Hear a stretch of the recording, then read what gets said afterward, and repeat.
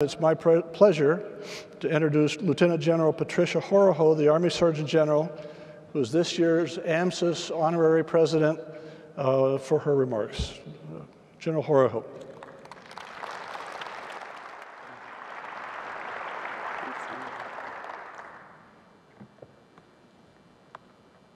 Good morning. I just want to do a quick audio check, so if someone in the back can put their hand up if it's good.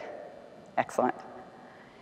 So Admiral Karen, thank you so much for your leadership and for putting this conference together and for allowing me to serve as the honorary president for this year. I appreciate that very, very much. It's wonderful to look out in the audience and to see our international partners. Thank you for being here. Our sister service as well as our federal partners. These are the opportunities that allow us to come together to really share our thoughts, our experiences, and then to build relationships that we capitalize on when other issues arise around the globe. So thank you very, very much. If I've learned anything over the course of my career, it's that the future spectrum of success, whether it's in the area of health or health care, or whether it's to defend and protect our nation, our allies, or our core values, is that the path to success will not be accomplished through competition, isolation, nor an environment of suspicion. Success will truly come through genuine collaboration. So what I want to do this morning is start with a brief history that gives the perspective for our uniformed services and our medical personnel who will always be called upon to protect and defend this great nation. So I'm going to ask you to go back to 1976. Go back about 40 years. And I'm always nervous when we go back in time because there's probably someone sitting out in this audience that wasn't even born in 1976. But I'm going to take that risk. So in 1976, that was America's bicentennial. We celebrated 200 years as a free nation. And if you look at the photo in front of you, you'll recognize the gentleman at the podium as being President Ronald Reagan, a president that I deeply admire and one that led our nation at a pivotal time in our history. But there were other occurrences and other major events that happened in the year of 1976. For instance, it was the 21st Summer Olympic Games. And does anybody remember where those were held? Just holler out. Montreal, where more than 6,000 athletes from 92 different countries competed in games. But 1976 was also the beginning of a crisis that we face today. It's consumed the time of my colleagues that are sitting on the stage today, many of you in the audience, your peers, your families, our nation, and the world. The Ebola virus, this disease first appeared in 1976. The outbreak was in Zaire, which occurred in a village near the Ebola River. Today's Ebola virus outbreak is in Guyana, Sierra Leone, Liberia, and most recently in Mali. It's from the same Ebola virus species that was first identified in 1976.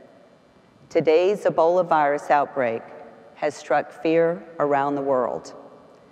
Much of the fear is because there is no effective vaccination, no proven treatment, and it is lethal. But that's not to say that the disease is always fatal, because there's a tremendous amount of work that is occurring to develop a vaccine. So with all of that background, many Americans are asking the question, why did the United States military, why are they serving in West Africa, supporting Operation United Assistance? Why would we expose soldiers, sailors, airmen, and Marines to this risk? It's because this is what we do. It's what we do as a military, It's what we do as a healthcare organization. It's what we do as a caring, humane society. There are political, military, diplomatic, and humanitarian reasons for our involvement in combating Ebola in Western Africa, and they're all inextricably linked, more so now than ever before in our history. Politically, the areas where Ebola is occurring today are very impoverished and politically volatile regions. Preventing government collapse and its ensuing chaos is in the world's best interest. We've seen what happened in areas similar circumstances in Somalia, in Bosnia, and the Middle East. There is certainly a military threat in the potential for further spread to our country, to our allies, as well as our armed forces. And if we go back in time to World War I, we had more soldiers that actually died from influenza pandemic than they did from guns or from gas. And then there's the diplomatic threat in terms of a lost opportunity. To a hungry, scared, impoverished child, the lasting impressions of others coming to their aid can never be completely erased, no matter how much propaganda that they are exposed to in the future. And then finally, there's a humanitarian aspect of our going into harm's way to fight Ebola. It strikes at the very core of why most of us chose to enter the healthcare field as a profession, helping those in dire need. But still, it's halfway around the world. So why is something that's halfway around the world a national threat? This 2012 graphic from The Lancet shows daily travel along global aviation routes. The red lines represent routes where thousands travel per day. The yellow represents hundreds, and the blue represents tens. Nowhere in the world is protected by the distance from diseases today. The President of the United States turned to the U.S. military to help fight the Ebola outbreak, along with other federal entities, agencies, international governments, and aid groups. The military has a special capability that's unique and crucial in containing the Ebola outbreak. The military has the capacity and the scalability to bring organization where others see chaos. In Liberia, the military established air and sea bridges in days rather than months or years into the affected areas and are providing logistics, engineering, construction, Ebola treatment units, and training support. These same activities are also being accomplished by our allies in other countries, and we should all be proud of the integrated federal system that responded to this global threat. And I'd like to show you a real quick video clip from Major Daryl Williams, who was the first commander into Liberia. As Ebola continues its deadly march across West Africa, the U.S. military has boots on the ground to help stop the disease in its tracks. Last week, soldiers arrived in Monrovia under the command of Major General Daryl Williams, commander of U.S. Army Africa.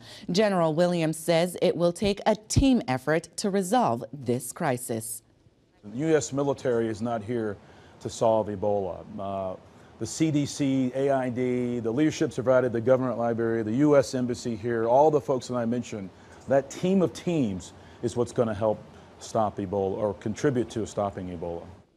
An around-the-clock construction operation is underway to complete the first of 17 U.S.-funded Ebola treatment units. It has a 150-bed capacity that could be ready within days. Military blood labs have also been set up to reduce the wait times for results from several days to several hours. But what is different today than from 1976? The difference is the outbreak, the response, and the threat of Ebola in 1976 was localized, isolated, and then contained. It burned itself out, or so we thought. Today, in 2014, we live in a completely different world. The threat is neither localized, isolated, nor, as we've seen firsthand, yet contained. It's global.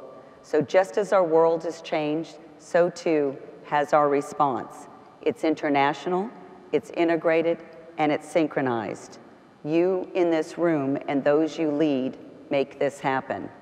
Through interagency collaboration and a whole government approach, we've expanded our capacity, our resilience, and our effectiveness to not only the Ebola threat, but the future global crises as well. It's what we do in hospitals, what we do in theaters of war, what we do in impoverished nations struggling to survive. In 1976, we operated in a world, if you wanted to go fast, you went alone. If you wanted to go far, you went together. We need to transition the system that can do both, that can go fast and go far. That's where better, safer, healthier future lies. I truly believe that there is no other way that a society as large as we are can have large-scale progress against the wicked, complex problems of our time unless we fully embrace a genuine culture of collaboration. Being here today and participating in these conversations is where it starts and where the action can actually be strengthened. So thank you all for taking the time out of your schedule to be here, and I hope that you enjoyed the remainder of the conference. Thank you. Serving to heal, and most honored to serve. Thanks.